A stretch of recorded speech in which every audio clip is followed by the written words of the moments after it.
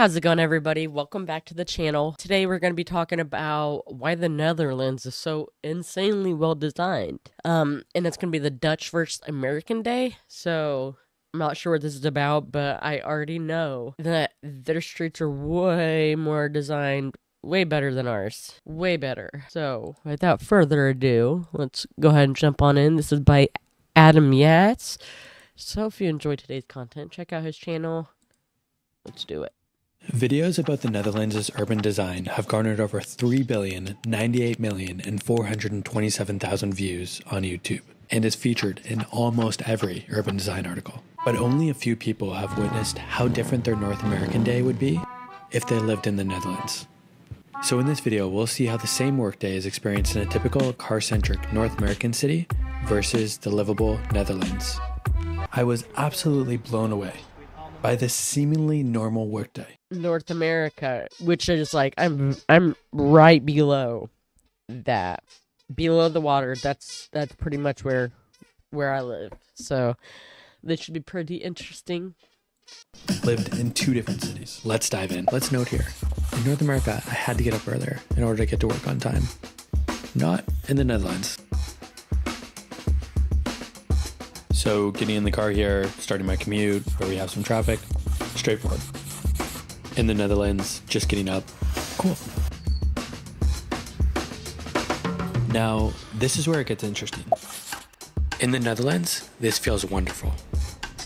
In North America, you would think that not leaving your car would feel nice, but it just feels like you're in a terrible lineup. Thank you. You too.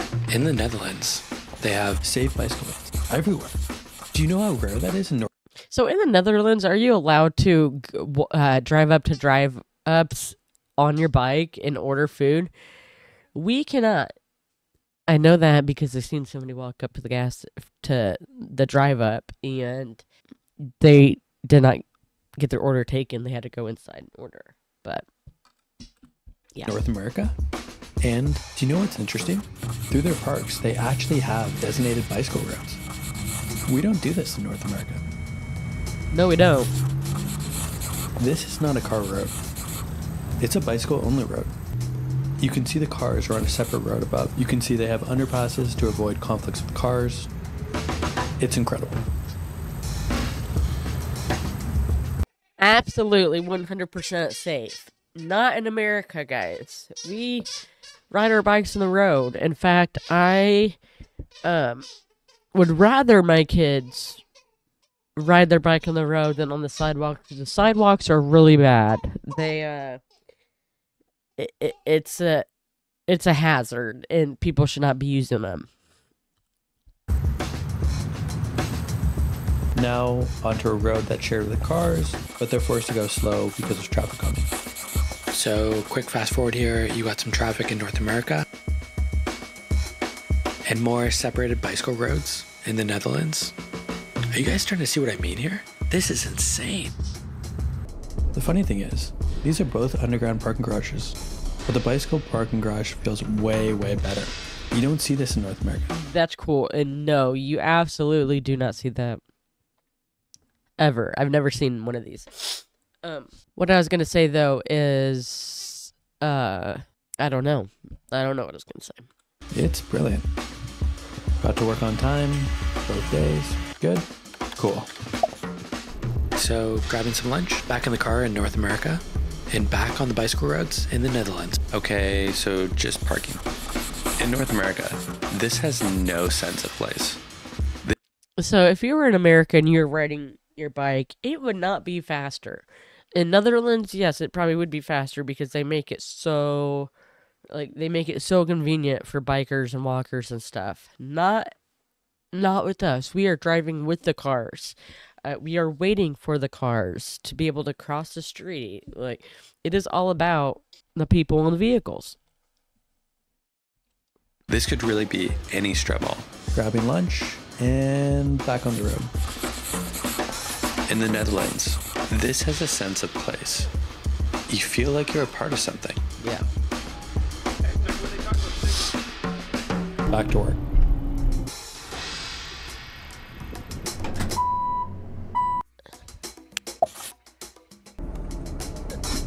Here we go, commuting home.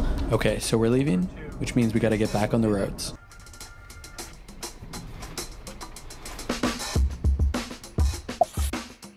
Because the commute is half the time, I have time to hit the gym. In North America? Ooh. Traffic. It's a lot, isn't it? The attempt at the same day is really diverging now. Okay, so we have to do a quick errand. In North America, this means getting back in the car. And driving 15 minutes. If I needed to go to the store right now, it'd be a 3-hour walk and a 15-minute drive.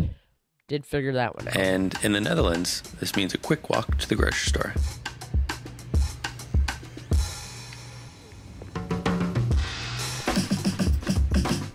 Got a text from a friend asking if I want to go out for dinner and a drink. In North America, this means checking the Uber rates.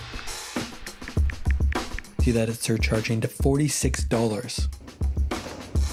I tell my friend, maybe on the weekend. In the Netherlands, the restaurant is walking distance, and it's an easy decision. Just as a side note, in North America, I'm filling up gas, so I'm ready for the next day. In the Netherlands, I'm out being social. In North America, although I want to be social, I don't want to spend any more time in the car. In the Netherlands, this was a really memorable night. In North America, this was not memorable.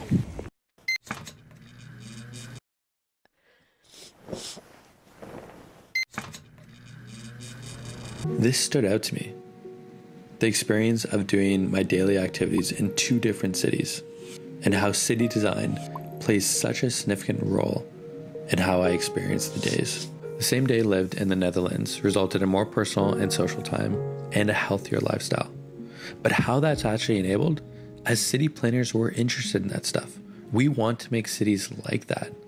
You have your perception of navigating and experience in a city, and then you have the reality of designing that city, providing safe and convenient alternatives to the car, creating mixed-use walkable neighborhoods, and creating a sense of place. In Toronto, people spend, on average, 1/8 of their waking life in the car, eating, making phone calls, listening to podcasts. Largely, this isn't a choice. It's a direct result of North American city design. As strong towns would say, people see cars as freedom. There's the freedom to own a car and to travel great distances, but then there's the freedom to live without a car. Insurance, maintenance, gas, parking, and traffic. Freedom is perspective. If you enjoyed that video, please like and subscribe. That is completely true. I will have to say that is the most true video I've ever seen. I do not feel very good today, guys. You've probably noticed I'm just really blah. My nose is stuffed up. My eyes are itchy. They hurt. I'm over it. But thanks for watching, guys. I really appreciate it. I'm sorry if this was such a boring video for you guys, but I enjoyed it. I hope you guys did too. Thanks for watching, and hope to see you in the next video. Bye, guys.